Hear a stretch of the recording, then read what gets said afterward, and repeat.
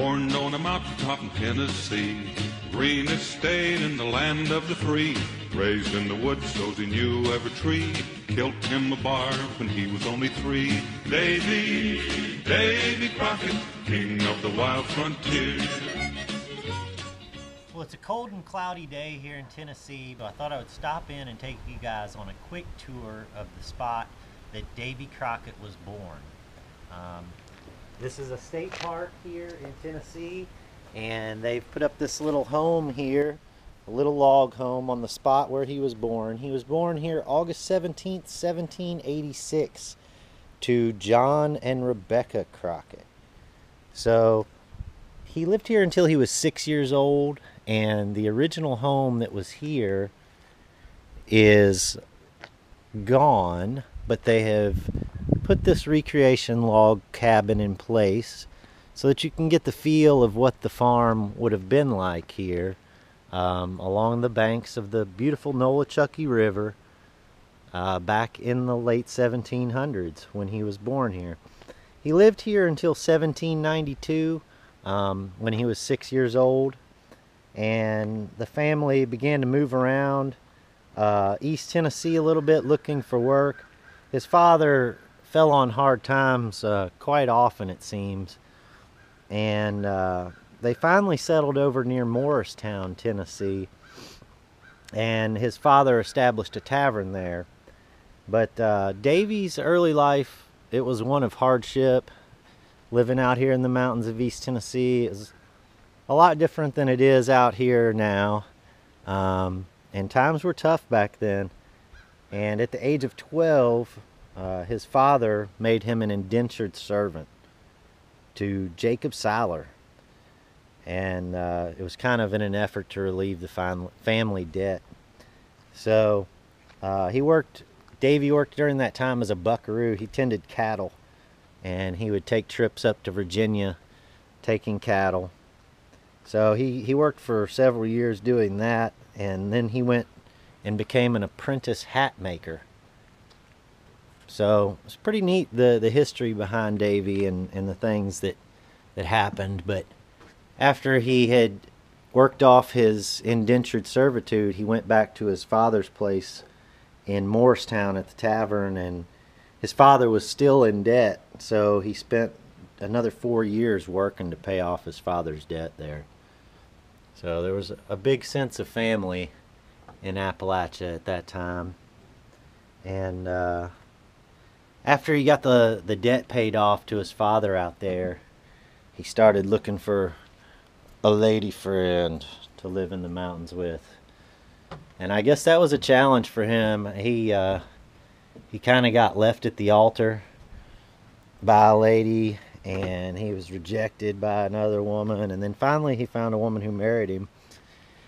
And his life kind of just went on from there. He was elected to the Tennessee State Legislature and U.S. Congress in the 1820s, and he opposed Andrew Jackson's policies a lot during that time. And I guess in the end he kind of got frustrated with Andrew Jackson's policies and went to Texas, and he got involved in the incident there at the Alamo, and kind of the rest is history.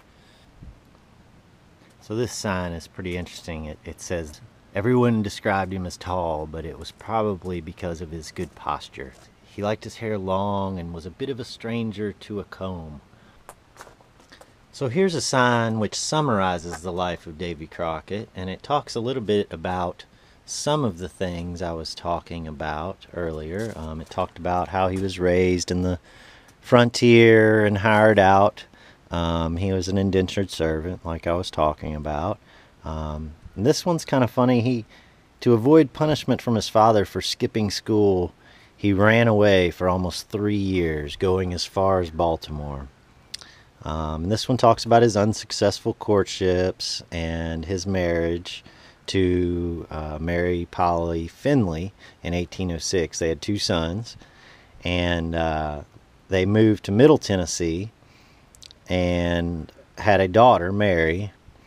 And Davy entered the Creek War and served under Andrew Jackson. And then his wife died in 1815, and he eventually married Elizabeth Patton, who already had 2 children. And they have 3 children between 1816 and 1822. So I think that puts his child count at 6 plus her 2, so that would be 8 children. He went to North Alabama and got malaria, almost died. And then it kind of talks about the beginnings of his political career and how he excelled in bear hunting. And I think that's probably where the legend about him killing a bear when he was 3 came into being. And it talks about him almost being killed when he had a flatboat crash. And it talks about him gaining national celebrity. And then they got in an argument with Andrew Jackson, and it was mostly over Jackson's desire to remove Indians off of their ancestral lands. Davy Crockett, it's not well known, but he was a big defender of the Native Americans here in this area. So it's kind of neat how the narrative of people's lives changes over the course of history, and how legends and stories are evolved over the years. I do want to dispel a few of the myths from the popular Davy Crockett song. It starts, "Born on a mountaintop in Tennessee." We are in a river valley. I'm just saying. The state park they have here is pretty neat, the way they've interpreted this whole area, and Appalachia and Davy Crockett's contribution to the history of America. So if you ever get a chance to come out here, I highly recommend it. So I knew when I came out today I was going to shoot this Davy Crockett video, and there was a house real close to there that I wanted to get permission at, and I decided I'd go ahead and stop there and hunt, if I could get permission, hunt until I found 1 relic. I ended up staying until I found 3 relics. 1 good relic that I'm happy with.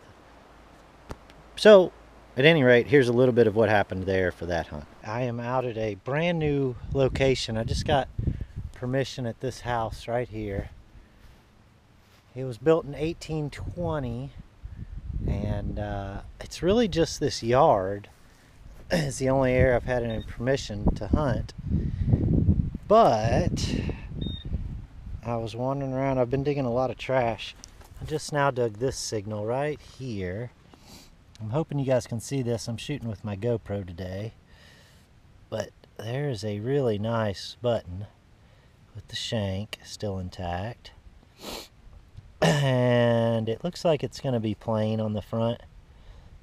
But that's a great start. This is going to be my last hunt of 2015. It's December 31st, 2015. So this is it, last hunt of the year. And here's an old pocket knife that just came out of the ground. It's got one of those little shield emblems on it, which I don't know how old that would date it to. But it's pretty old, and it's a neat find. I'll take it. I'm definitely glad to be digging some of the last relics of 2015 today. It's always great when you can get on a new permission and start digging relics. So it's a happy day, and hopefully we'll be digging some more here in a few minutes. Alright, I'm still hunting this 1820s home site, and just got this Indian head penny come out of the ground.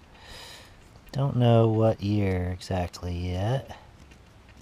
Let's see if we can see. There, it's starting to come in. Looks like 1890 something.